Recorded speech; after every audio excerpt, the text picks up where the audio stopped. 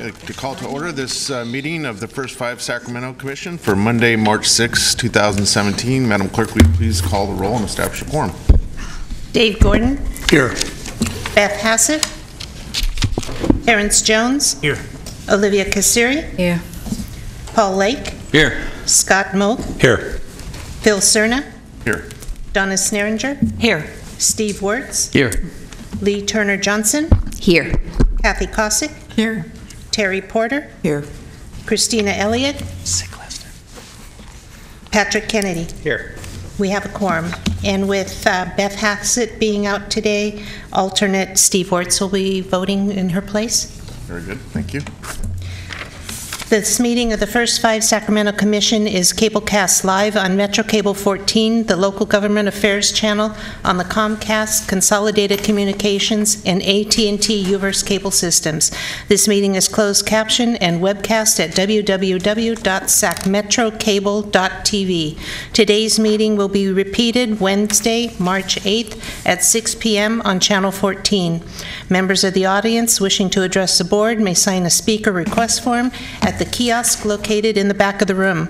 Please bring the form to the staff member seated behind me. When you're speaking to the board, speak into the microphone and state your name for the record. If you have any electronic devices, please put them on silent or turn off now. Thank you. Thank you. Commissioner Kosick, will you do us the honor of leading us in pledge, please? Allegiance to the flag of the United States of America and to the republic for which it stands, one nation, under God, indivisible, with liberty and justice for all. Okay, again, I'd like to welcome everyone to this afternoon's commission meeting. Again, friendly reminder, if you choose to address the commission on any item that is on the agenda, you're welcome to do so. We ask that you complete a speaker slip and give it to our clerk. You're also welcome to address this commission on any item that's not on our printed agenda. We do ask that you keep your comments to 3 minutes so that everyone has a chance to address this commission if they so choose. So with that, our first item, please. Actually, before you do that, sorry. I believe this is Commissioner Kennedy's first commission meeting. So I want to welcome my colleague from the Board of Supervisors, Supervisor Patrick Kennedy, who is, has a long reputation, a good one, of representing the best interests of children here in his past capacity as a school board member, and certainly I've come to know him as one on the Board of Supervisors. So welcome, Supervisor Kennedy. Thank you, sir. Now, go on to our first item. Consent item 1, approve February 6, 2017 draft action summary. Okay, any commissioner wish to change? Commissioner Kosick. I just wanted the record to reflect I was not present at that meeting. Okay. Can we make sure that that is recorded? Yes. Appropriately. Okay, any other comments or questions or suggestions, changes? If not, entertain a motion. So moved to approve. Been moved by Commissioner Jones. The chair will second. All in favor? Aye. Aye. Opposed? Abstained? Motion carries. Thank you. All right. Next item, please. Item 2, public comment on non-agenda items. Okay. Again, this is the public's opportunity to address this commission on any item not on the agenda. I don't have any speaker slips, and I don't see anyone approaching the podium, so we will assume that that has been exhausted. Next item, please. Item 3, Executive Director's Report. Julie. Good afternoon, Commissioners. A brief director's report, and then I have a small addendum because so many things happened last week that I came out after the packet was completed, so it looks brief. It's a little bit longer. I'll start with good news. We got word that Sacramento County, in partnership with Amador County, received a Dental Transformation Initiative grant. We had requested $11.5 million, and we will find out on March 15th how much of that funding will be awarded to our county. The funding will come through Department of Health and Human Services, but First Five is collaborating on the grant and will actually house 3 or 4 of the staff who will be working on DTI. And our local project will be we have 3 strategies. We're going to do virtual dental home, which takes dental treatment and services out into the community at school districts to serve children. And we'll be doing a medical dental collaboration, which works through our federally qualified health centers and community clinics and connects them with dental services, sometimes even in a van parked in the parking lot if they don't have their own dental services, but a warm handoff from the medical side to the dental side. And then we will also train and educate our service providers, not medical or dental, but just family resource center staff, and many First Five partners will be trained, and they will then begin to incorporate a dental education message into all the other services and messages that they provide to our children and families. So very exciting, and we'll keep you posted. Okay. Commissioner Jones?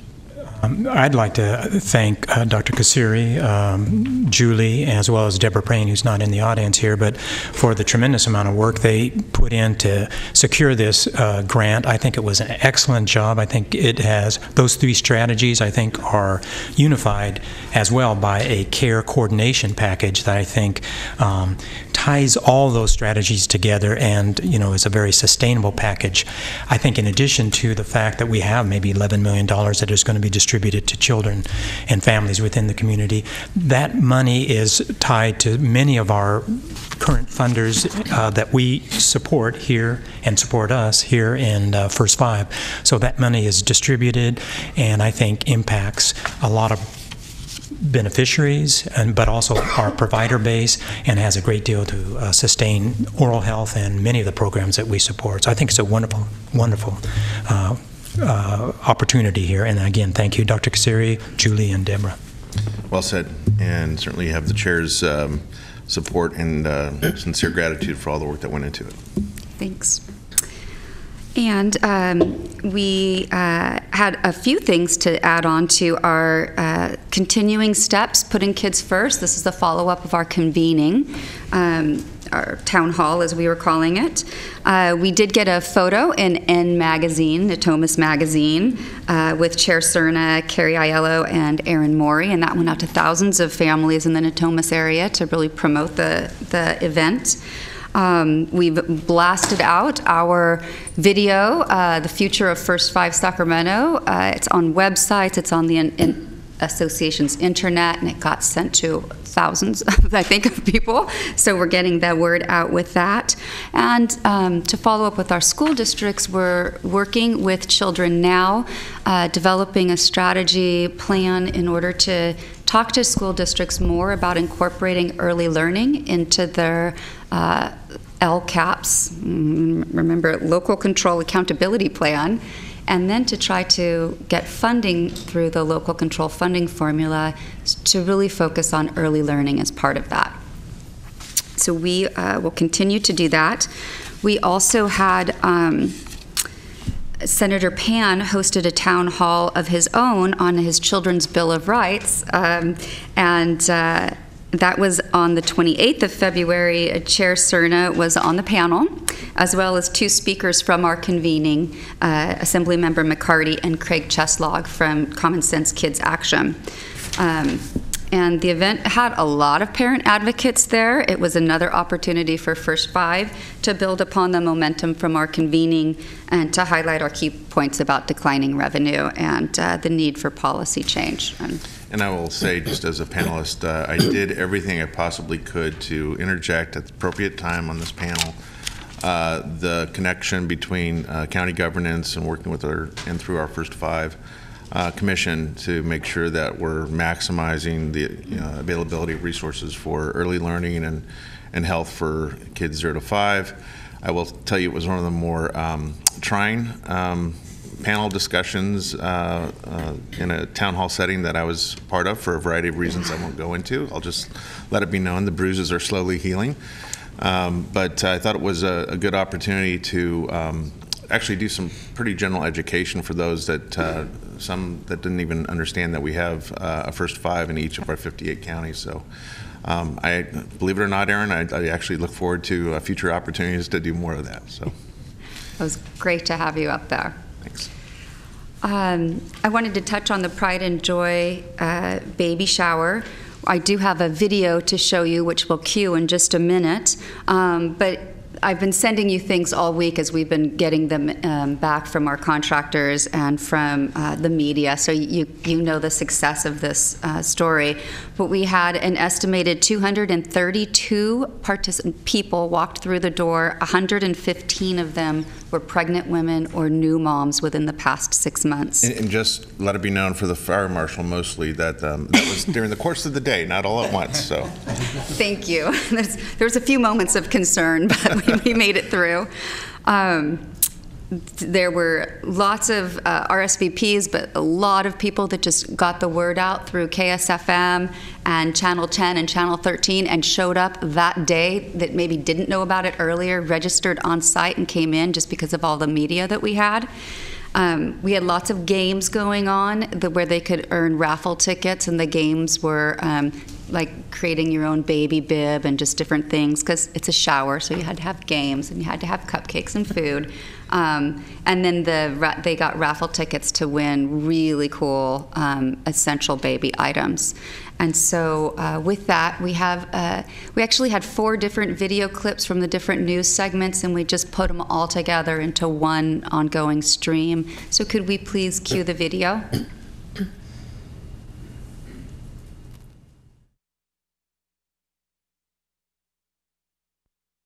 Strangers are throwing you a baby shower. Now, whether you are pregnant or you've just had your baby, this is one of the things that you can come down to the Oak Park Community Center. If you have your stroller, you can actually drive through and they will tell you if your stroller is connected into your car, your car seat, if it's connected right into your car, because obviously that's a big concern and you want to make sure that baby is safe. And what about diapers? They have gifts for you. These people who have never met you have gifts for your baby if you come on down here to the Oak Park Community Center. Now, this happens at 11 o'clock this morning. And Sharon, why is this so important for First 5 to have this baby shower? We are so excited to be here today, First of Sacramento and Sac Healthy Baby. We want to bring families together, connect them to important resources, have a great time getting ready for baby. And most importantly, we're here because we want to promote healthy pregnancies, healthy babies. So what are some of the things that people should know? Obviously, we got to talk about prenatal care, but then after the baby's born, there's some things that can be really damaging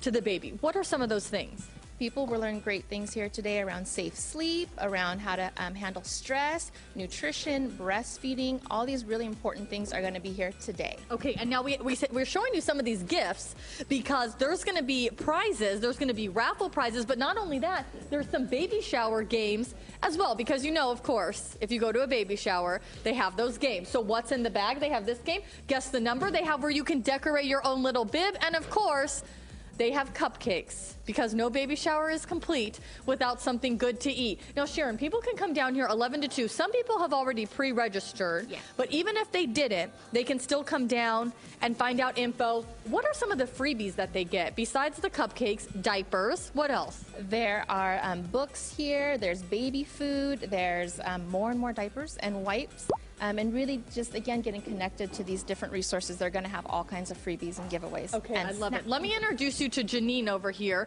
with her son Landon, only 3.5 weeks old. Now, he was in the car, or in the stroller. I said, do you want to wake him up? Just leave him in the stroller. She said, well, he kept me up all night. So, because now when baby sleeps, you're supposed to sleep, right? How's that going? Easier said than done. Okay, that's what I figured. I said, now how did you have time to get ready this morning, and what'd you do? I gave the baby to my husband and said, you watch him for a little bit, I need to get dressed. How important is it for not only pregnant women, but women with little babies like Landon here to come out to something like this? Oh, it's so important. You know, with the new baby, there's so much information. Even if you're not a first-time mom, there's so many things to think about and get ready for. Things change. So to be able to come and not just get free prizes, but get great information from all of the different organizations in Sacramento is so important. Okay, perfect. I feel like Landon was trying to give me a little pound it there. Oh. All right, guys. How cute. All right, thanks, Camby. A Sacramento-based organization is helping equip expecting parents with the right knowledge and tools before their child is born. New at 5, Camby Brown went to a special baby shower today and shows us why this information they're providing is so important. I'm new at this, so I kind of want to learn everything before she comes.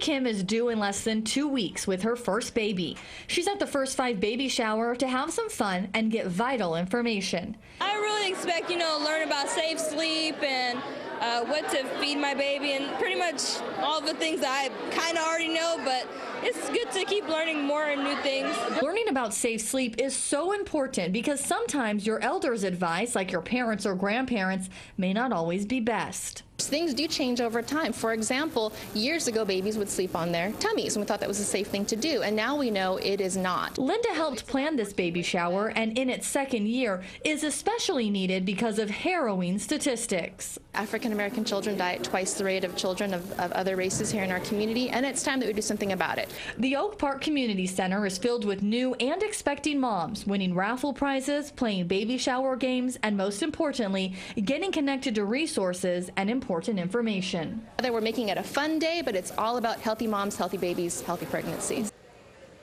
I love it. Free diapers and wipes were given to all the moms who attended. You just got to stand there and do you. This is in Oak Park. Parents like Jamila Ali got tips today on how to be better at the toughest job in the world, being a mom or dad. The sad reality is that African American children in Sacramento County die at twice the rate of other children. And the hope is that raising awareness about the issue will help change that. So First 5 Sacramento puts on this event to teach new or future parents about things like car seat safety, swaddling, and the proper way babies should sleep. Every baby is born with unending potential, and it all depends on what we do as adults, obviously what parents do, but what the community does as well to help them. This is the second year they've hosted this event, and looks like it was a success. Clearly got the mayor's support. Way to go, First 5. Reason for this, and there's a reason for why it's free. I want to give you an alarming statistic here. Recent data reveals that African American children in Sacramento County die at twice the rate of other children. So now there is this event that expecting parents can go to get some help to make sure that they, their families, and their babies are healthy. Joining us this morning with the free community baby shower, helping new moms, is Phil Cerna, Sacramento County Board of Supervisors, and also Janine Gaines, a new mom. Congratulations. Thank you. Landon is just precious, adorable. You were part in putting together the first one, which was last year, and you felt a need to get involved and do this. Please tell us why. You know, here in Sacramento County, we are very fortunate that we're really resource rich. There are a lot of organizations and a lot of people really dedicated to helping reduce the infant death rate here in Sacramento County. So by bringing all of those groups together and having it kind of be a one-stop shop for parents was really important. Phil, let's talk about why it's so important for Sacramento to get on board with this and help out new parents in our community. Sure, May, and thanks for having us this morning. You mentioned the data that African American children, unfortunately, in this county have been dying at twice the rate compared to other ethnic groups. And so there's been a very concerted effort over the last 5 years to make sure that we challenge that data and make sure that we understand it, but more importantly, that we reduce those death rates. And so you're bringing together a lot of people from the community. What can people expect, and who can they expect to talk to when they come out? Well, when they come to the baby shower, they're going to, as was mentioned earlier, they're going to encounter a number of community resources, a number of our various nonprofits that are dedicated to child welfare in the community will have various resources, information, everything from health to managing your pregnancy. And I do want to stress that this is not just for expecting moms. I want to make sure that dads too actually have an opportunity to come out and get educated on the facts and how best to be very prepared for parenthood. Janine, being a part of it and putting it together and also receiving some of the benefits from it, how has it helped you and your family? Well, you know, there's so much to think about and get ready for when you're having a new baby. Even if it's not your first, it might be your fourth. Things change so quickly. So being able to talk to people, talk to experts, you know, there's so much different information going around. So to talk to the people who are really in the field and study it every day has been so important. Because it certainly takes a village. And a village like Sacramento, Sacramento just comes together and helps out communities. We've seen it so many different times and at different groups, especially how much more important of a group can we get than expecting parents, new parents? That's exactly right. And I would also go a little further in terms of being a local policymaker, that I would challenge anyone to to tell me that this is the most important effort that we have underway right now to make sure that kids, regardless of their zip code, regardless of their ethnicity, have the same opportunities at life and living a healthy, long, prosperous life here in Sacramento County. They are our future. Yeah. Very well said. Thank you to both of you. So, new parents, moms and dads, here's the info that you need to take part in this free event, the Pride and Joy Community Baby Shower. Again, it's free. It is taking place Saturday, February 25th. It's going on from 11 until 2 o'clock. You can head out to the Oak Park Community Center. That's on Martin Luther King Jr. Boulevard, again, to take part in this event, which is free for expecting parents. Thank you so much to both of you for being with us this morning. Great community event going on here. Guys, back to you. Oh, how cool is that? Anything to take a little bit of pressure off new parents, yeah. Pretty exciting, huh? Got a lot of good coverage out of it. I sent the Observer article to you this morning, so just wonderful. Before we leave Yes. the event, Julie, I just want to extend my thanks again to everyone. And there was a small army of folks responsible for putting on such a successful event. And I was blown away when I got to the actual baby shower. I think we had over 100 people actually lined up at the door before they were open. Yes. So to see the parking lot overflow almost well onto MLK Boulevard there. Just driving in the parking lot, I knew it was going to be successful just by way of the attendance. But having a chance to spend some quality time, I spent probably an hour and a half there, talking to the various nonprofit representatives and others that were so eager to share what they had to share with new parents. That it wasn't just a feel-good event; it was actually very substantive in terms of. Yep. People taking advantage of it for all the reasons that were cited in the news clip. So, yes. Special thanks to Aaron and to Runyon Salzman and to Linda, or is it Sharon? It might be Sharon. And actually, Linda put a great deal of time and effort into this, so I want to make sure that she is thanked wholeheartedly. Thanks. Yeah. Thank you. Something else that happened last week that didn't make the ED report is that First 5 California launched its new media campaign on February 27th. It builds upon Talk, Read, and Sing campaign. And you'll hear the new campaign is called the Smarter Birds, and it focuses on 3 birds. It's very interactive. It will be all around Sacramento and TV, radio, digital, and social media. And the First 5 California is also working with our own partner, Crossings TV, to have it translated into a variety of languages. And so this is just a 30-second clip. So when you see it, you'll know what it is. So if you could please roll the clip.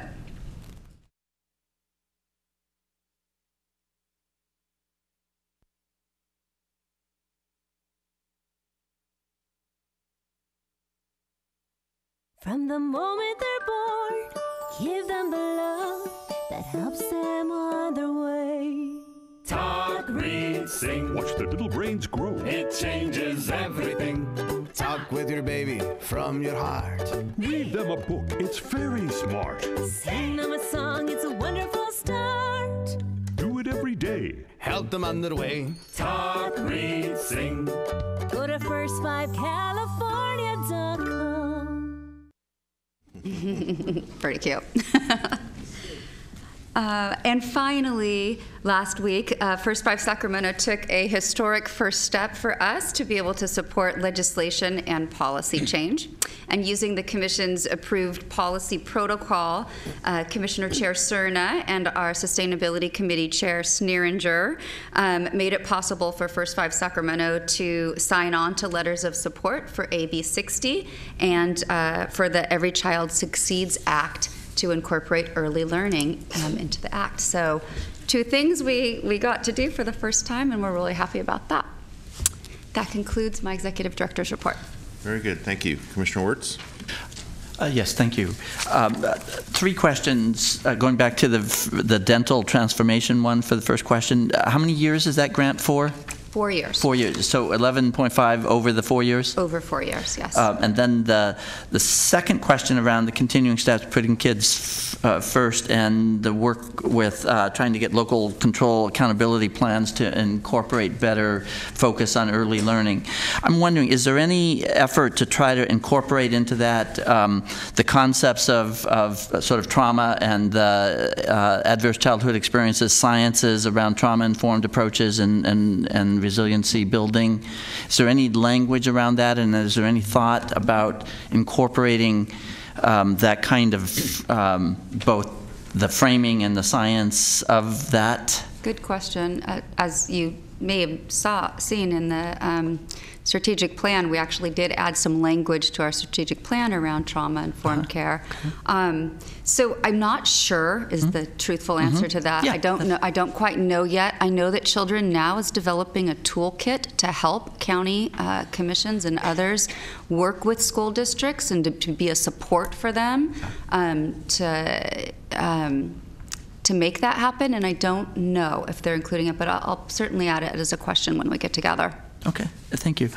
And then the next question, I also attended the Senator Pan town hall, sort of expecting a totally different phenomena. You know, I was coming out to support putting children first and having a Bill of Rights for children, which seemed, and I think the reason I'm speaking on it, I think there's a lesson to be learned there that I was shocked to see that there was opposition. And it wasn't about putting children first. It was about the fears of what the framing of that was about. So it's a good example of the difficulty it is to, first of all, it's a good example of why we need to step back and think that people might not perceive things the same way we do. Yes. That's the first lesson for me. And I think I was signed up as, probably speaker number 240 or something, so I didn't get to speak. But it was very informative. And, of course, Senator Pan has taken leadership on other health issues, and he's taken, there's been opposition to his position on vaccination, and he's taken, he's the target of opposition around that. And so, unfortunately, this Bill of Rights is being painted in part as with the same brush that this is somehow trying to take away parents' authority and control in their families. And I think everyone tried to do a good job, and I thought several of the advocates of the bill were making it very clear that this was about putting a Children's Bill of Rights together is fundamentally about strengthening families and helping families address how best to serve their children. And I think we have a long ways to go about getting the framing right on that so that people aren't easily swayed that there's somehow an opposition there. So I think there's a lot to be learned from that session. Certainly it was eye-opening to me to see that. And then finally, I just wanted to say that I just thought Linda did a super job of framing on. I had seen that earlier, and I'm sure Aaron and team helped prepare you for that. But you did what I can never do, which is stay on message and make a clear message. So kudos for you being the voice that we had, and Phil as well. But it's hard to do that in front of a camera. So I just wanted to say that, and then I'm also pleased around the policy work that I'm seeing happening here. So thank you. Okay, any other comments, questions for our Executive Director? All right, thank you. Before we go on to the next item, I have a late speaker slip here for off agenda. So is it Jeanette Newman-Velez?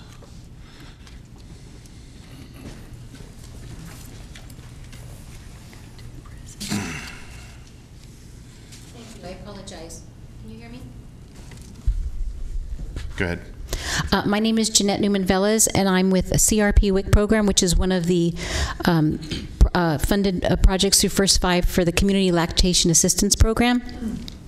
I wanted to bring awareness to the commissioners about a community event that's taking place this Saturday on March 11th at the Sojourner Truth Museum in South Sacramento through the First Mother's Breastfeeding Project.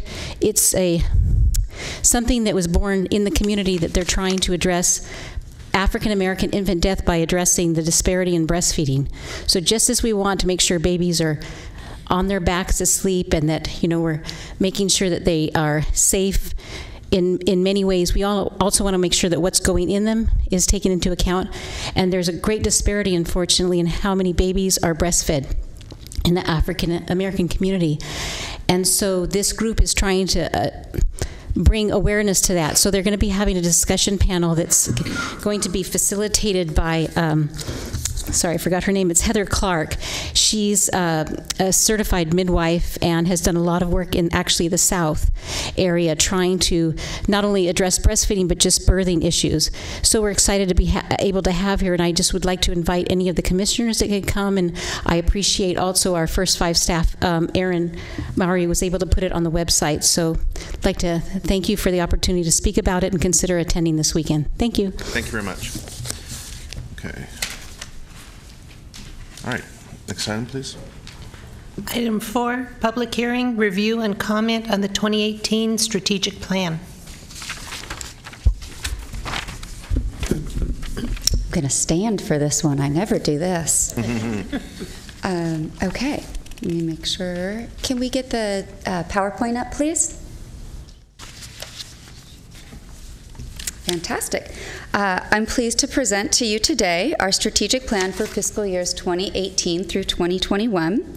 And on behalf of the work group and the staff, we thank the many community partners who contributed toward its development.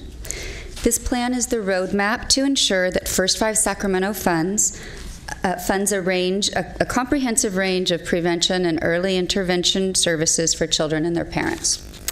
Additionally, First 5 Sacramento will invest in systemic improvements made through policy change, parent engagement, and expanding new revenue sources for kids. Last summer, the Commission appointed a strategic plan work group, whose charge was to participate in the process of developing the plan. The work group met 6 times over the course of 9 months and approved the draft plan that is before you today for review and comment. As you can see from this graph, First 5 Sacramento has fewer dollars to invest in this strategic plan. Am I still on? This is primarily due, sorry, that one doesn't work. This is primarily due to our declining revenue stream. All right, someone's fighting me on the mic here. Don't touch anything. Mic's on. My bad, Mr. Chair. Okay. We're good? Okay. It's due to our declining revenue stream and the Commission strategic decision to help shore up the safety net during the recent recession. Beginning in 2009, as you can see, the Commission stepped in to assist the county by picking up all or partial funding of several critical safety net services that otherwise would have been lost. Those include medical clearance exams for children removed from their homes, oral health screenings, and the Birth and Beyond program. The 2018 strategic plan includes a 21% reduction in overall budget as compared to our current strategic plan, and this step down is the first of 2 that will occur. Another step down is anticipated in 2021. At the end of our 2018 strategic plan period, the Commission will essentially be a money in and money out operation. We will have depleted the majority of our reserves. Will hold approximately $3 million in reserve to be kept on hand for cash flow and to make sure that we can pay our contractors. Our strategic plan symbolizes First 5 Sacramento's commitment to children and families. As stewards of public funds, the goal of our investment is to ensure that children receive the best start in life, that parents have the tools to help their children succeed, and that providers are prepared to best serve children, and that the systems serving children are streamlined and efficient. The Commission developed these 6 strategic funding principles, which you see here, and these principles guided the work of the work group through the creation of the new plan. Furthermore, these principles will be used when crafting our 2 complementary pieces to the strategic plan, and that's the implementation plan and the system sustainability plan. So these 6 were critical to driving our planning process. Okay, I'm just going to throw them all up there because that's how I work. Okay, so this slide represents our roadmap for the strategic planning process.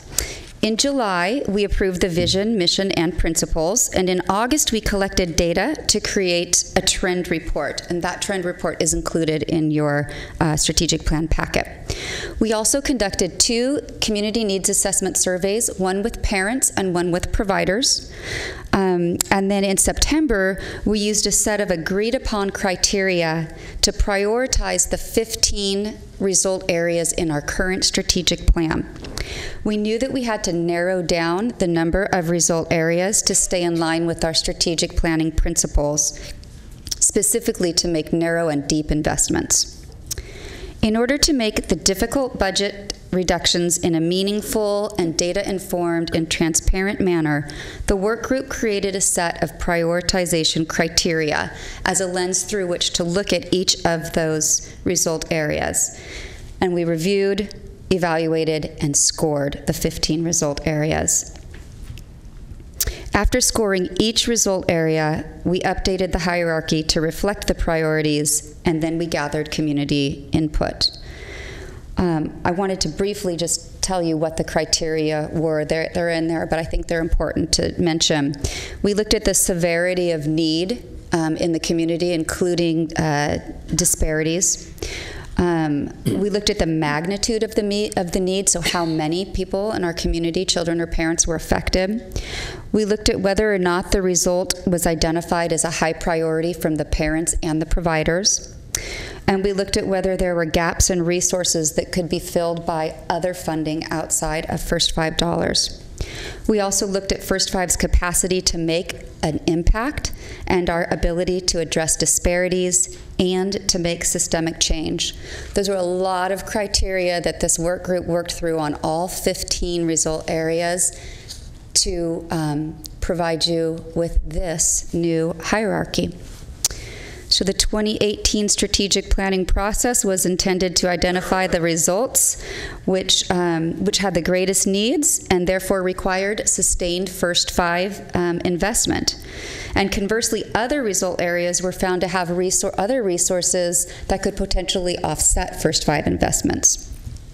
Or they had areas that could be impacted through policy change or systems work.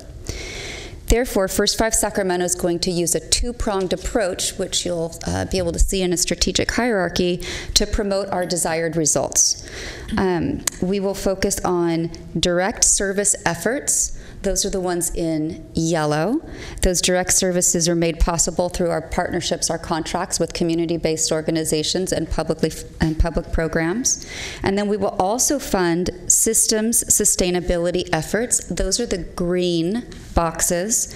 And our systems efforts will include policy change at the local or state level that improves the way systems serve children and families. We'll focus on ensuring that the public is informed and willing to act to improve outcomes for children and parents, and we will attempt to maximize financial resources, specifically working to ensure that systems are sustained and expanded through new funding, through leveraged funding, and through better use of existing funding.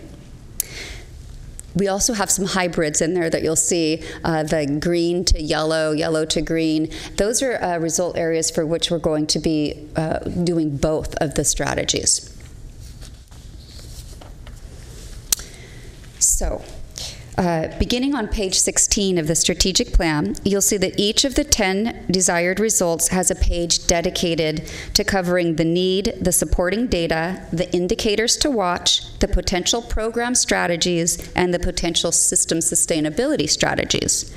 Rather than covering all 10 of these with you, I'm just going to walk you through one example of how the data is laid out. And so we'll look at result area 2, which is increased prevalence and duration of breastfeeding. As you can see, we looked at breastfeeding rates among the total population and its specific race and ethnicities to help us determine what the need was. 3 indicators will be tracked in the new strategic planning process for this result area, as you can see, and we have identified 2 potential programmatic or direct service strategies, and 5 potential systems sustainability strategies, which I won't read through, but this is sort of the layout for each of the 10 result areas that we're looking at. Some may have only potential programmatic strategies, and some may have only systems change strategies, and some may have both, depending on the color. Julie, if I can interrupt real quick. Sure. Is this kind of a common dashboard view that we would see for each of these? Yes, so exactly. So you'll have 10 of these throughout because we have 10 result areas, so one for each. And so we learned quite a bit through this process. It was an enlightening process. We learned several things of importance along the way. And the trend report showed us that needs and disparities still persist, and that our children and families are not doing well in some of our key areas, including health and dental utilization, as well as access to prenatal care. Our birth outcomes, especially for certain races and ethnicities, are still not what we would like to see. Preschool access has declined, and there are still a group of children who are not ready for kindergarten. And our child maltreatment rates still are of concern. When we held community forums, we were again reminded that many residents still do not know about the services that are available to them. First Five and our contractors have an opportunity and a responsibility to promote our programs and our services better. We can't meet the community needs alone, and this plan helped us identify areas where we think there's potential to tap new partners or new resources, and that additional work will sort of be laid out in our system sustainability plan. And finally, we can and have to be more strategic with our financial resources. We found several results for which other funding streams could be tapped, thereby reducing First Five's investment. Those include MA claiming, Medi-Cal billing, and potentially accessing the Affordable Care Act to get the services that are supposed to be covered there. Because of our funding reductions, it's imperative we draw upon these whenever possible in the future. This slide lays out our 3-year spending plan with a little over $60 million invested, or about $20 million per year for 3 years. As I mentioned, we have a 21% reduction for the new plan period over the final year of our current strategic plan. 90.5% of First Five investments are directed toward programs and services, 6.8% toward administration, and 2.7% toward evaluation of our investments. What's the asterisk? That was something I left on there from before. It was to remind me to tell you how much of a percentage they are, but you don't really need that asterisk. To remind the chair to ask you the question? Okay, got it. Exactly. Okay. Our final big slide here. As mentioned earlier, the strategic plan sets the frame for what we want to achieve. Within that, we need to further break down our priorities into actionable pieces. And after this plan is approved, we're going to create an implementation plan that will spell out our strategies for each result. And the strategic plan you are seeing today does not have those specific strategies. It has potential strategies for both program and systems change, but we don't have them fully identified right now. That will happen in the implementation plan. And we'll also create a systems sustainability plan, and that will identify the systems level approaches that we'll take for those green and yellow boxes. Once those 2 plans are complete, we can then finalize our evaluation plan, which describes the measurements for direct service and systems change, green box. And then once all of that is done, hopefully by about August of this year, we will embark on our contract extensions or our competitive bid processes as applicable to ensure that contracts are in place and services continue without interruption from the current plan into the next plan. I appreciate the graphic. Yes. Any questions for me? Questions for Executive Director? No, thank you for outlining this. This is important work. You're welcome.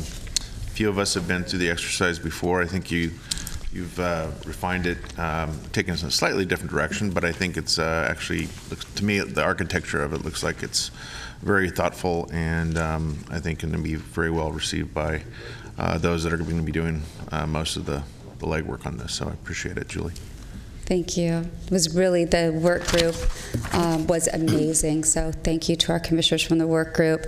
And I think it's going to be a good plan to go forward. Devil's in the details, of course, so coming at you, the implementation plan and the system sustainability plan, but this is that sort of 10,000-foot level that we needed to get down first.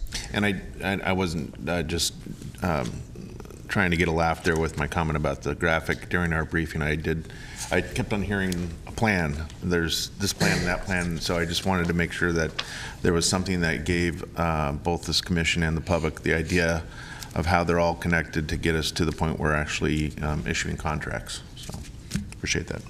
You bet. Thank you. Thank you. Okay, that's an info item, and no one has signed up to speak, so we'll go on to our next item, please. Item 5, present First 5 Sacramento Annual Evaluation Report. Okay, so 2 big things at today's meeting. Our second is accumulation of all of the work that was done in fiscal year 15-16 by our contractors. And we have Mikhail Newport-Berra from ASR here to give us an update on our findings.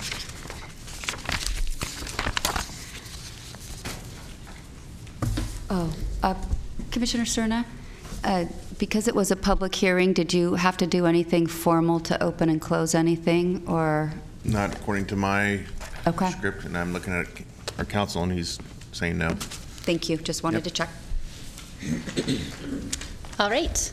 As Julie said, my name is Mikhail Newport-Berra. I'm from Applied Survey Research, and I'm very happy today to present the results of the evaluation for fiscal year 2015-2016. All right, so just a quick overview of the purpose and methods of our evaluation. So our focus when we were developing the evaluation plan was really to be able to say something about progress towards items outlined in the strategic hierarchy. So Julie showed you the new and improved strategic hierarchy. Just to remind you, we're working off the version for this cycle right now. So we have the same 3 priority areas, and then the goals under that, and then the results under that. So we specifically identified indicators to address those results. As far as data sources, the service data we used came primarily from Persimmon. So many programs do provide individual level service data that we were able to access. Some programs only provide aggregate level data, usually in the form of quarterly reports. We also drew data from the Family Information Form. So this was a new form we had developed for this fiscal year, and we're continuing to use in the current fiscal year. But so it looks at demographics as well as questions related to specific indicators. It includes a side for parent information as well as a side for child information. Most programs are participating, the ones that have individual level data. And so clients complete it at intake, and many clients also complete it at follow-up 3 to 6 months later.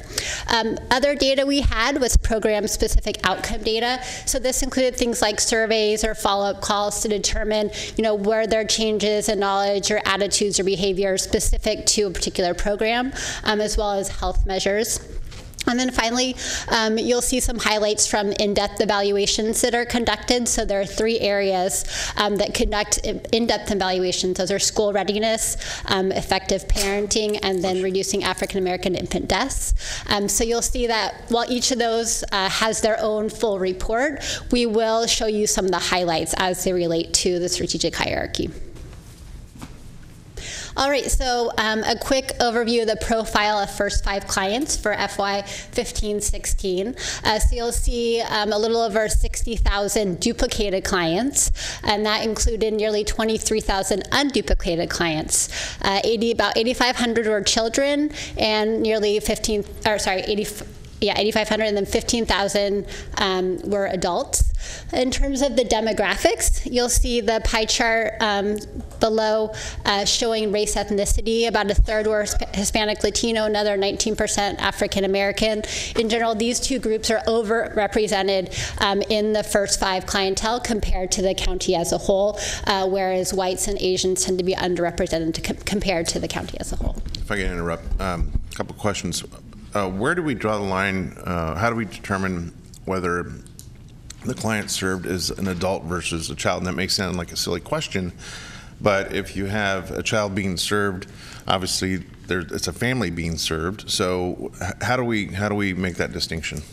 So first, just to clarify, the demographics here are for families, but as in terms of parent and children, I mean, a lot of that comes from, and Carmen, I don't know if you want to speak to this at all, but some of it is, in parsimony, how children are reported. I will say that for the family information form, we do collect, there are certain programs where the parent is a primary participant, but we do collect the child's data with the assumption that, if a parent participates in a program, we're going to see benefits for the child that we may be able to see on that form.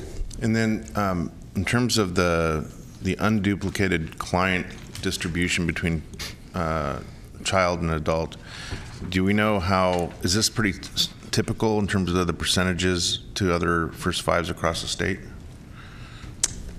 I'm not sure I can speak to that. We don't have comparison data. We can get that information, though, however, and you'll see more of this. You will see next month, actually, we will come to you with the First 5 California report, which will have this information, and I can make a comparison at that time for you. I'd be curious to know what that looks like in other counties. Sure. Thanks. Great. And then as far as primary language, most reported their primary language is English. Nearly a quarter did report that Spanish is their primary language. So now I'm going to go over the services and outcomes that we found according to the goals in the strategic hierarchy. So in the report, you'll see it's laid out by result area, but for the purposes of the presentation, we're doing it kind of at the goal level. So there are, I will warn you, a lot of numbers in this presentation, so I may not say all of the numbers that are on our slides, but I think it's important for you to get a sense of kind of how many people are being served in each of these programs as we go through. So to address this goal of access to health and dental care, Hearts for Kids provided medical clearance exam and dental screening to nearly 500 children in protective custody. So we saw that about 2/3 were referred for dental care, and of those who got a developmental screening, about half are referred to a service. And of the 485 that were screened, 6 children were found to be physically or sexually abused. Sacramento Covered provided healthcare navigation services to about 1,700 children, families, and pregnant women. They also provided one-on-one education to most of those people. They helped to schedule 340 appointments and make sure that 226 appointments were actually attended. In regards to the dental part of this goal, the Smile Keepers mobile dental program provided dental screenings to about 8,000 kids. Most of those kids also received 1 or mostly 2 fluoride varnishes. They also provided oral health education to about 500 parents at WIC sites.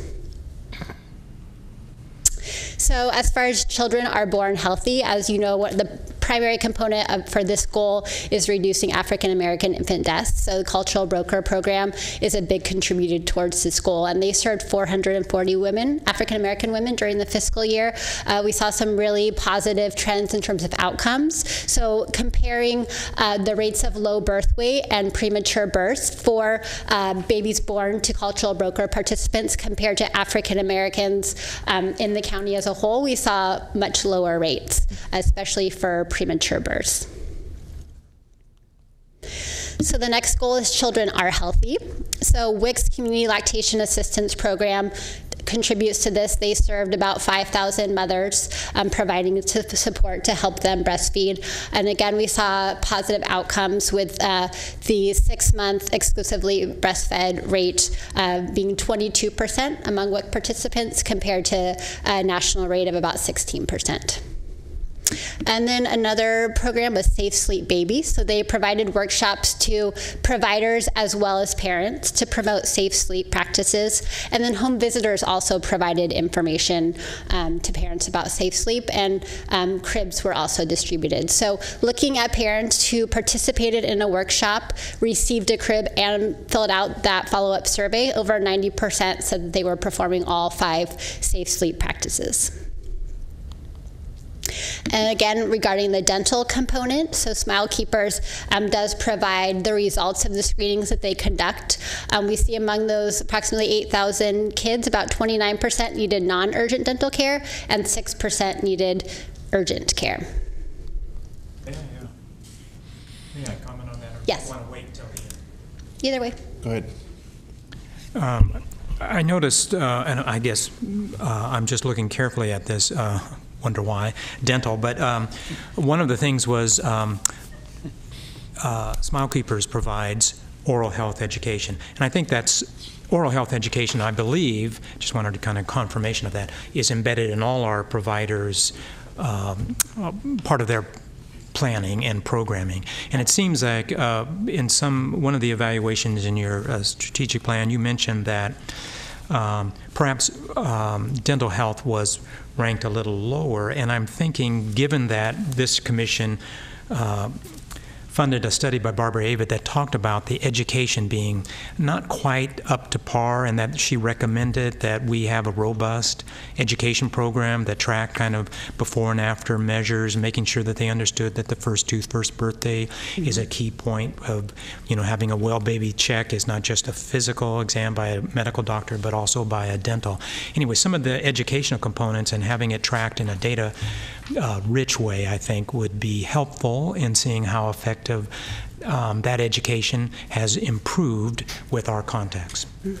I appreciate that comment. And one thing that was not included in the presentation, because we couldn't include everything, is that of the 600 people or 500 people that received that education, there was a very small group, I think about 50 people, who they actually did get some follow-up data on, showing that the education was effective in at least increasing knowledge about those concepts. So that could be used as a model, perhaps, in how we talk about these things with other parents.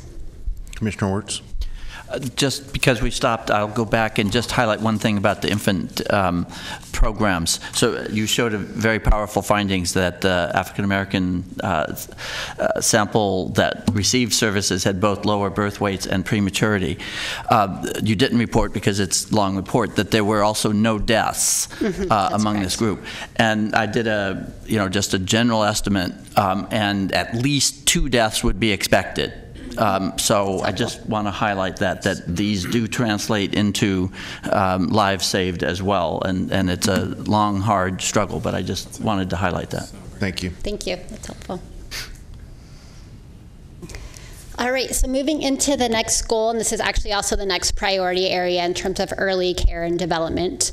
So this is children are in an environment conducive to their development. So one of the programs that helps to achieve this is really high quality early education settings, is Preschool Bridging Model Plus, or PBM Plus. So they provided on-site instructional support and TA to 118 providers. And their way of looking at improvement for these providers is a tool called CLASS, which really looks at the environment that children are in when they're in these settings. So as you can see from the figure, they saw improvements from pre to post in all domains for both the preschool classrooms and the toddler classrooms. And those are all statistically significant. Another program that helped to achieve this goal is the Quality Child Care Collaborative, which is administered by Child Action. They also provide a variety of supportive services to both center and family child care programs. So these 167 centers that they supported have a capacity to serve over 5,000 children. So just kind of keeping in mind that by supporting these providers, that then leads to better care for many children. So their efforts are part of a 2-year program. So we have pre-class data for them for this fiscal year, and then during the current fiscal year, they are collecting the post. So next year, we'll be able to report changes for these providers. So looking at the next... Excuse me, Commissioner Wirtz? Sorry, just to follow up on that piece right there.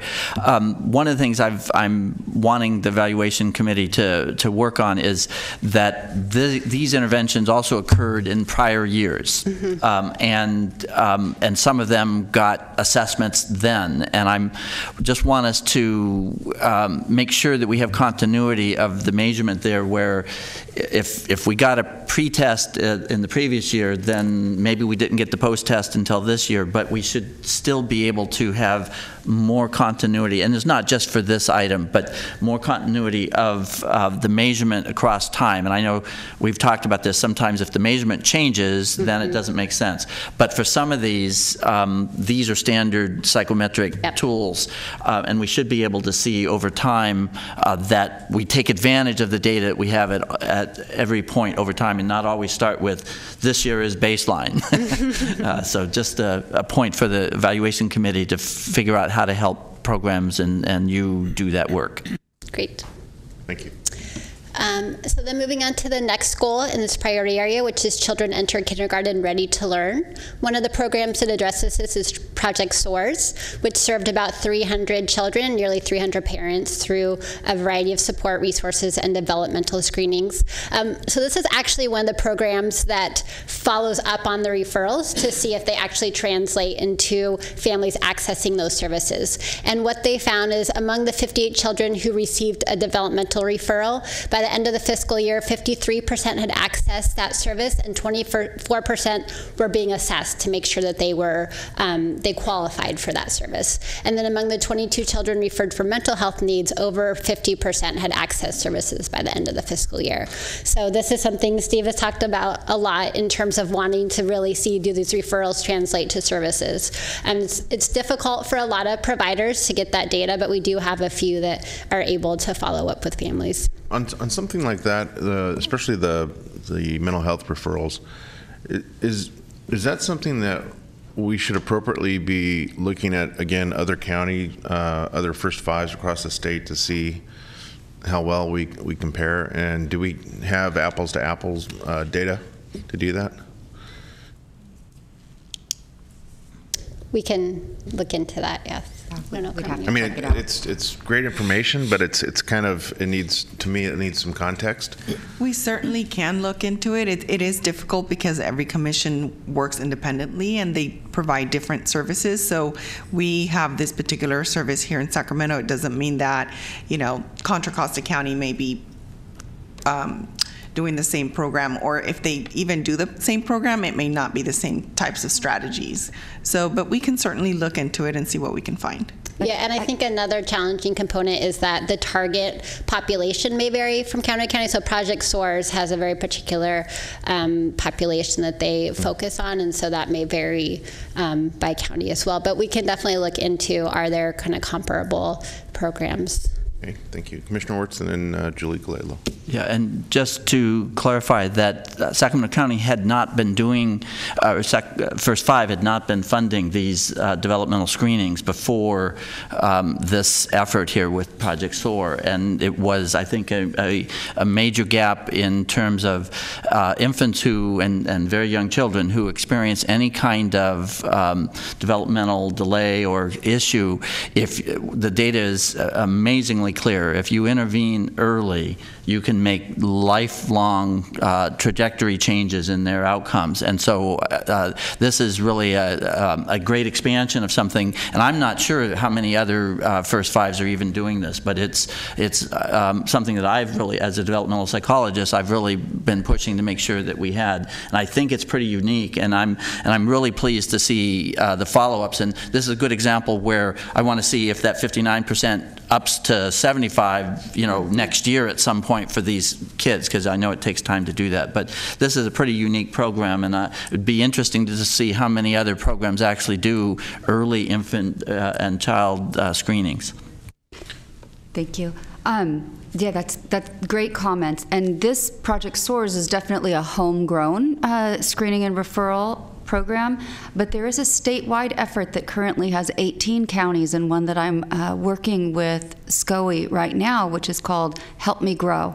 And I would really love to morph our Project Source into Help Me Grow, where there is a standardized data system that tracks follow-up, it tracks referrals, follow-up, and all of that, and reports back in a statewide effort, but you could see what's happening locally in each county. We are just filling out the paperwork right now to become a national affiliate, and over the next 18 months or so, I really hope that we're able to sort of morph our Project Source into Help Me Grow, and it will really help with data collection and telling a bigger story. Great. Thank you. Julie. All right, so the next program that addresses this goal is Sacramento Public Library. So they focus on low-income housing complexes, and they issued library cards to 341 families. They also have bookmobiles that go around to increase access to books, and they provided early literacy workshops to 66 families. So these were multi-session workshops to teach literacy strategies and reading to children and that kind of thing. And then finally, the Crocker Art Museum provides a variety of resources for families to use art as an early learning resource. And they also provided a museum tour and art workshop to 246 children who are attending school readiness programs. And then next, the 9 school districts are kind of the big program when it comes to school readiness. So they provided school readiness services to over 5,000 children and nearly 5,000 parents and caregivers across the 44 sites in the 9 districts. Again, this is one of the in-depth evaluation areas, so we'll have a full comprehensive report for this later in the spring. But I did want to highlight some of the findings, many of which are similar to what you've seen in the past. So looking at this first one specifically, children who attended a First 5 supported preschool, a much higher percentage of those children were ready compared to those who had no preschool experience. And then another outcome that we saw a lot of positive results from, and this was because we had family information form data this year. One of the questions is, how often do you read with your child? So we were able to look at reading frequency at intake, so when parents at the beginning of the school year and then at the end of the school year, and what we saw was 52% of parents at the beginning said they read at least 5 times a week. By the end of the school year, that was up to 68%. So that was a great improvement we saw there. And then finally, a finding that we've seen in the past, which is that children who participated in one of these school readiness services or their parent did engaged in at least 4 kindergarten transition activities, or were more likely to do that. And then moving on to the final priority area, which is empowered families. So the first goal in this area is communities connect to families. 211 responded to over 12,000 calls from parents of children ages 0 to 5 and made 750 health referrals. One of the process goals for 211 is that they answer at least 80% of calls within 120 seconds, and this was met or exceeded in the third and fourth quarter of the fiscal year. They also do follow-up calls with a very small percentage of their clients to see if the referrals translated to services.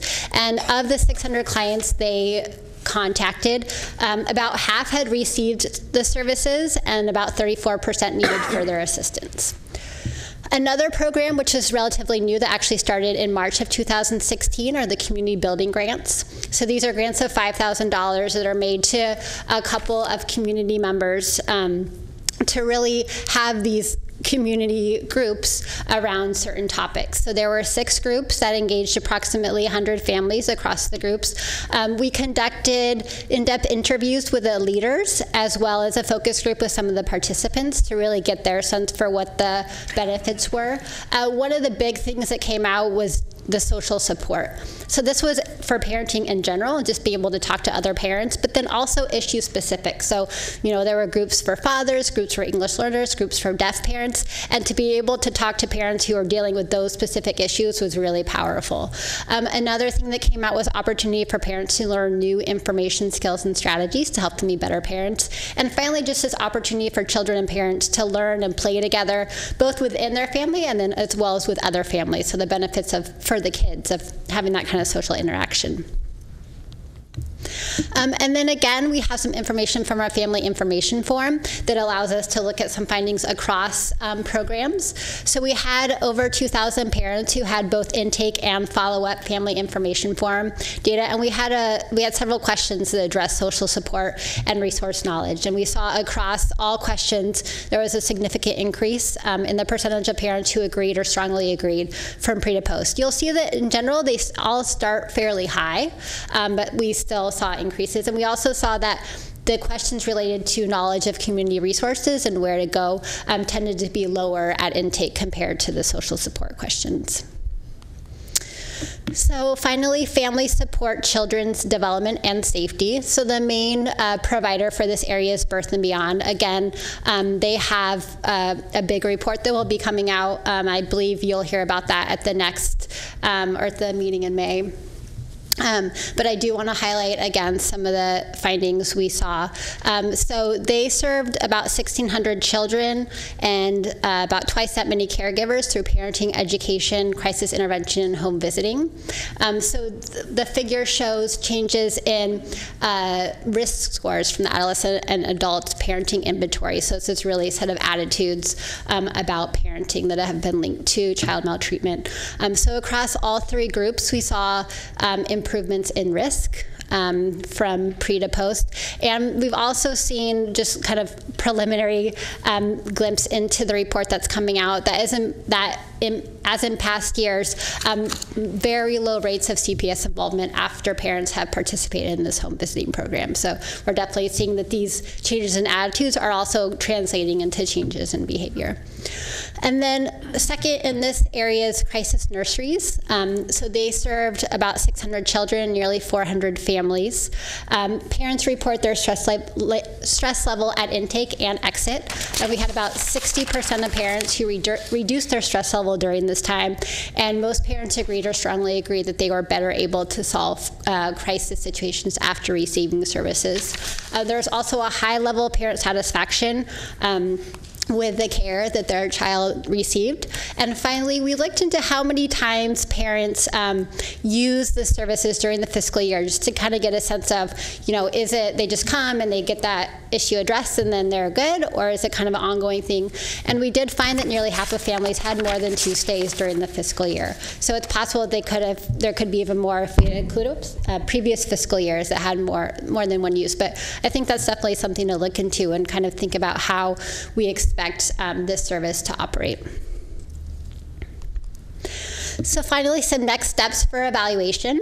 As I mentioned, we get a lot of service data, pretty much all of our service data from Persimmon, and I give Carmen a lot of credit for the work she's done this past year to really increase the quality of that data to ensure there's consistency in the way contractors are reporting the type, the duration, and the frequency of those services. So we're just continuing to have even more consistency there. We're also, to the extent we can, trying to get even more individual level data. So this year, Smile Keepers is piloting a form that will actually be able to get individual level data for children and be able to look at, that first and second screening for individual children and look at their characteristics so that hopefully we can kind of say more about the impact of those services. And PBM Plus has also been providing us more individual level data as well. We're also in the process of trying to get more precise numbers for first 5 clients. So this applies specifically to the WIC breastfeeding program. So in the past, they've been able to give us numbers for all WIC clients, many of which include first 5 clients, but they've really been trying to figure out how to flag those first 5 clients in their system so we can look at their outcomes specifically. And then finally, increasing the number of clients who complete the follow-up family information form. So we saw a lot of positive trends with this data, but it's still a fairly small percentage of all the parents who are served. So the more parents we can get data from, the more robust conclusions we can make about the impact of our programs. So that is my presentation. I'm happy to answer any questions. Great, thank you very much. Any questions? Commissioner Wirtz.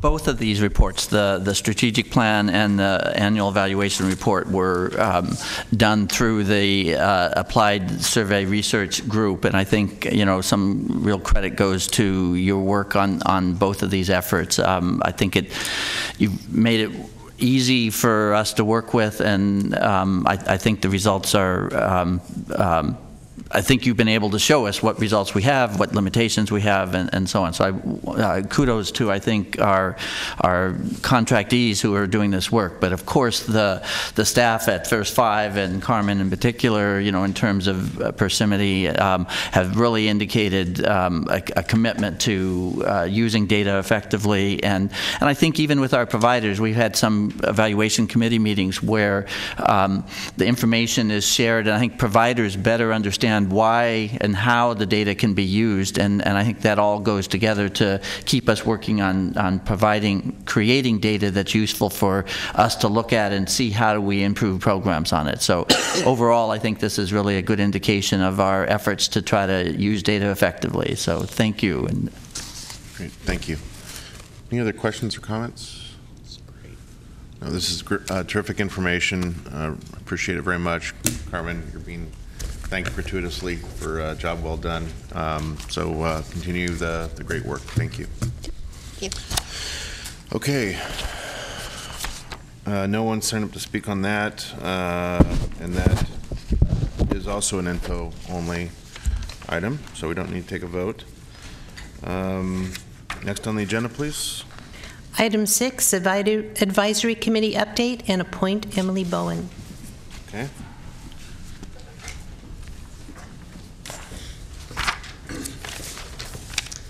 Well, hello again.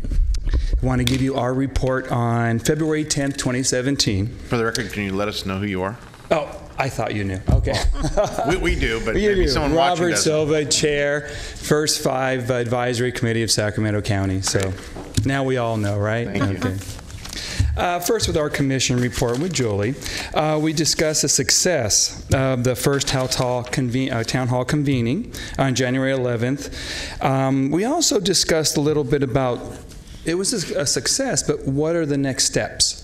Where do we see this going, and how are we going to build momentum off of this? Because it was obviously, and I'd like to personally state this, thank you to Julie and the staff. I attended that event. It was a great event. But we also want to see that moving forward. We started something, let's keep building. We discussed advocacy on January 31st at the Capitol. What we did discuss are the 4 key topics. Of course, they talked about the legislatures that were discussed and so forth, but we discussed the first 5 key investments in the area. What were those key investments? What did we see were the best investments? The state of the First Five Sacramento declining funding. We always want updates on that. Feedback on the governor's budget, and follow-up on First Five convening, putting kids first. We wanted to know, what is the follow-up from this? So again, we just want to see this momentum keep building. Also, we discussed, and we were very excited about Emily Bowen, which will be discussed in a moment, to fill the lactation consultant category. We've been trying to fill that for a period of time, and we're very excited that we had someone with that vast experience to sit in that seat. So overwhelmingly, we approved that, of course. We did have a presentation on adverse childhood experience and resiliency from Wendy Scala from Kaiser Permanente. Through this presentation, and if you ever get a chance to see it, it's a very powerful presentation on the effects of adverse childhood experiences, which we realize that a lot of people, a lot of children actually experience. And I think this was very, it really gave us an idea of really how these are going to affect children, not only now, but probably 20 years from now, too. Through this, it was recommended by the committee that I myself, the chair, Robert Silva, should know in my update to the commission that we recommend trauma-related language be included in the strategic plan and implementation plan, which has been done. But we also thought organizations working with First Five should receive training to become trauma-informed, screen families served with the ACEs questionnaire and intake, and offer trauma intervention to families if needed, and have those resources available. Again, adverse childhood experiences and the ACEs program works hand in hand with what First Five is trying to implement, so we thought it was very important to bring that up to you. We talked a little bit and received an update on the strategic plan update, what was, of course, was presented today. And we were very anxious because we know that a draft which was brought today, which will bring to our advisory board, I believe, down the road. We were very anxious to see that. We're very excited about it. Just seeing these statistics today, it's obviously that First 5 has a major impact in this community. Under announcements, Dave Baker, it's just from the Sacramento Children's Home, and I believe is a new member, correct, had concerns regarding the proposed, not only the proposed cuts, but he requested that First 5 staff ensure the application RFP process is not cumbersome for potential partners.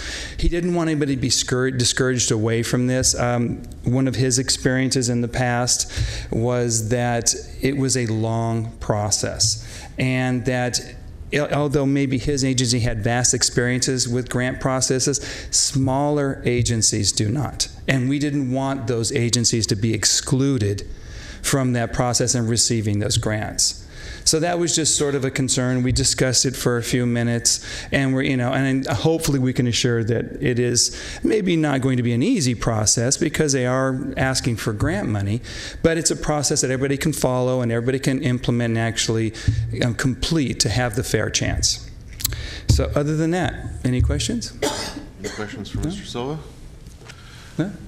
Commissioner Wirtz. Okay, Thank you. I apologize but for talking so much, but these are very important issues from my perspective. And one, I want to thank the advisory committee for both getting that exposure to trauma, to the ACEs and trauma, and making the recommendations you are. I think it's similar to what I was saying earlier, that I think there is some work we can do to look at what's happening around the country, and California has some very good trauma-informed approaches to look at.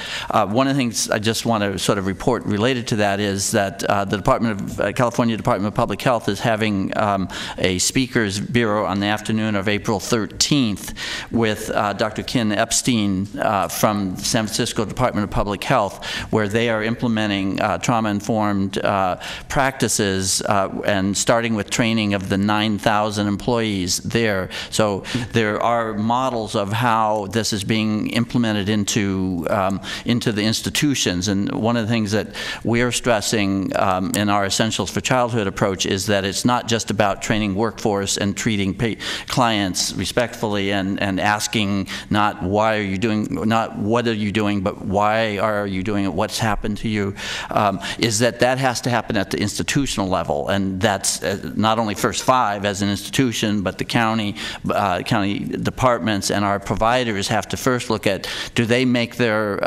and it gets back to referrals, for example. It can be re-traumatizing if you're told your child has a problem, go see X, and X is not available.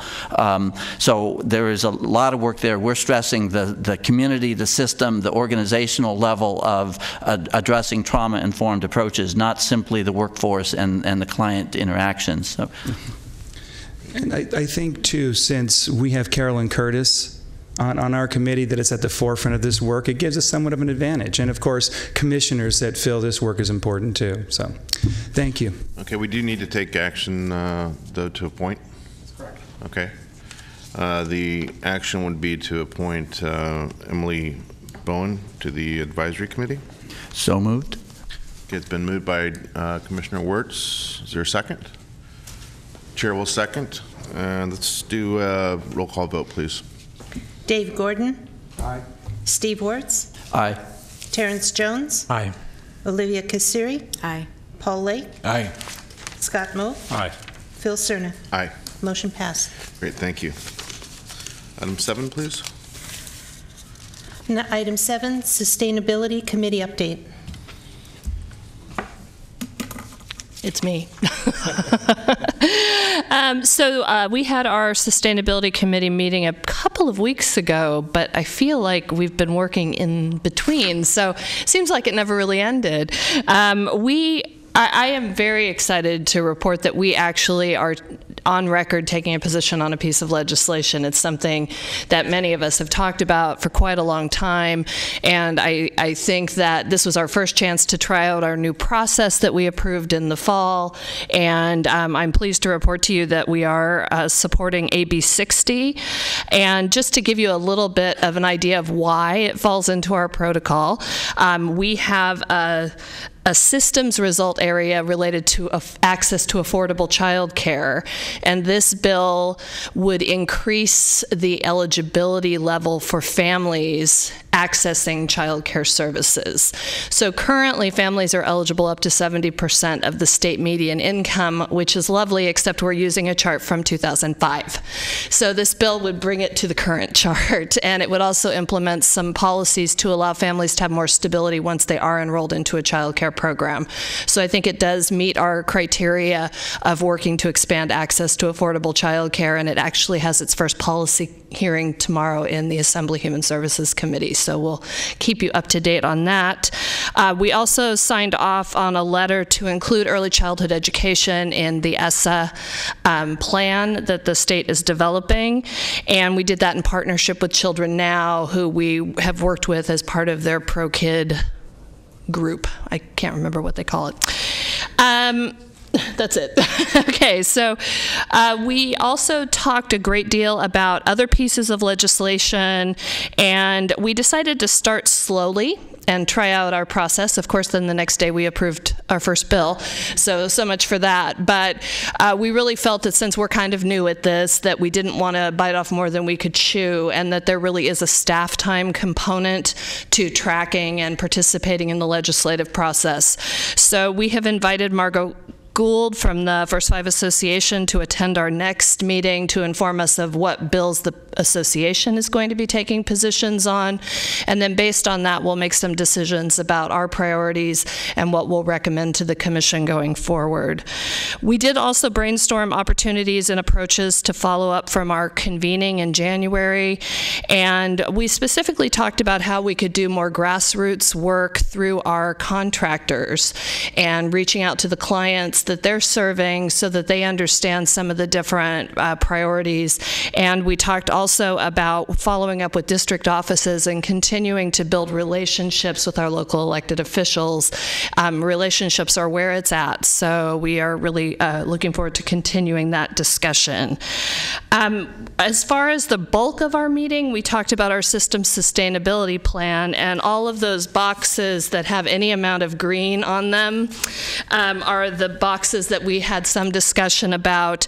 We looked at what would be policy and advocacy objectives to meet some of those goals, and we actually have deferred to staff to come back to us with some prioritization, because we really need to be cognizant of the amount of bandwidth that they have to tackle these larger systems issues and think through if we have to prioritize what would come first. So we will continue to work on finalizing that, and it will come to you in tandem with the implementation plan. Very good. Thank you. Okay. Last item is the Commissioner's opportunity to make statements or ask questions. Commissioner Wirtz. Two things. I think it was nice that we didn't put the evaluation item on the agenda, because I think you've heard plenty about that evaluation today, so that's good. But I have another item that I think is really important for the Commission to consider and be aware of, and I think we all are in various ways, but I think I want to formally sort of put it onto our agenda, and it comes from the Sacramento Immigration Coalition has been reporting more and more concerns about the impact of the federal and ICE deportation policies and practices and immigration restrictions, and how they are impacting our Sacramento counties and families, especially those families of and children of color and undocumented immigrants. So they are seeing, and I think we may all, if we're looking in our communities, be seeing substantial fear, substantial trauma, substantial stresses in families about being split from their kids, and the fears and concerns about that, whether or not they're legally here or not. If they look different than me, a white privileged male, then they're at a much higher risk than I for being and they're therefore facing a much stronger stress and concern. We know, as Robert was just saying, and I've said before, we know from ACES sciences that institutional and structural barriers, racism, discrimination, produce traumatic and often toxic stress that have lifetime impacts that translate to, as Dr. Kotsiri knows, that ultimately translate to early deaths from a variety of chronic diseases. So given that, I am asking that both our commission, the staff, and our sustainability committee look at what policies and practices in Sacramento County exist or could exist or be put in place that would minimize these negative impacts and potential toxic stress to our families and children. For example, and I'll be explicit, that Sacramento County law enforcement currently supports ICE in maintaining an ability to in holding people in jail. They allow ICE to come in beyond the time of the appropriate release of those people to be subject to potential ICE restrictions. And unfortunately, we receive something like $7 to $8 million to do that. And that means our money is being used in part to cause stress and harm to our families. So I'm looking for us to look at ways that we look at how our county resources are being used and or can be used to reduce rather than increase the stress on our families. Any person in a community that thinks that the police are going to be coming and using their police forces to threaten their families being split up for immigration reasons rather than to protect their communities is putting our communities at risk and putting our families at risk. So I'm hoping that we can look at both sustainability ways of looking at that and also potentially policy ways to look at that. So this is, for me, although I'm not directly experiencing this, I've been working with people that have, and I know this is real, and I know it's potentially long-term damage. So I just want to put that on the record for us to consider. Thank you, Commissioner Wirtz. I couldn't have said it any better. And I'm going to look to our council. That's something that, Rick, we could schedule as a informational item addressing some of the sub-issues or the questions that Commissioner Wirtz just mentioned at a later commission meeting, is it not? That's correct. Okay. So I'm through the chair's office, I'll work with you, Julie. Perfect. So that we agendize that appropriately, and maybe Commissioner Wirtz, if you want to join me in trying to shape maybe compartmentalize some of the information that might be shared, that would be helpful. Certainly, I would appreciate that, and I appreciate your interest and willingness. Very good. Commissioner Sneeringer? I just wanted to follow up on an email that Julie sent out to all of you about Speaker Rendon's Blue Ribbon Commission on Early Childhood Education. They held their first meeting this morning, and it is being co-chaired by Assembly Member Christina Garcia and our own Assembly Member Kevin McCarty. And they had a 2-hour conversation this morning getting the lay of the land, and I was quite honored to be one of the panelists that laid out the subsidized child care system, which is not an easy task, but it was a good discussion, and I think that there's real energy in the state legislature to try to make some proactive steps on our system for birth through 5 and early learning, and I just wanted to let you all know that that took place. Great. Thank you very much. Okay. If there's no further business before this commission, we are adjourned.